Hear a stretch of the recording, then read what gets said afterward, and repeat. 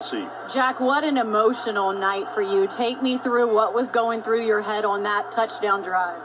Yeah, honestly, just do my job. I got a lot of great playmakers and linemen around me, so just trusting those guys in front of me and letting those guys go make plays. When you're out for that long on the sidelines and then you have the opportunity to come back in like you did, how do you stay mentally engaged?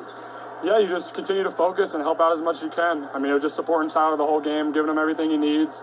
And, you know, when my name's called upon, just go do my job. To be able to win this game, coaches talked a lot about how this team is still going through some growing pains, and it may not look like years in the past. What does this win do for this team? It means a ton for the team. I mean, it's all about winning. Doesn't matter how pretty it is. At the end of the day, if we win, if we score one more point than the other team, that's all that matters, and hopefully we continue to get better. Jack, thank you. Thank you. Tim, I think a younger quarterback doesn't respond the way he did. I mean, being yanked out of the game, he comes in, he winds up the most valuable player. I think it's a great point by you, Dave. It is hard, and he can say, hey, you just focus, you help out as much as you can.